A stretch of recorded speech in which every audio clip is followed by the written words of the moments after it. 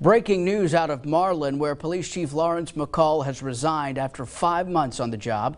McCall was sworn in as chief in early December after replacing Chief Nathan Sodak, who committed suicide.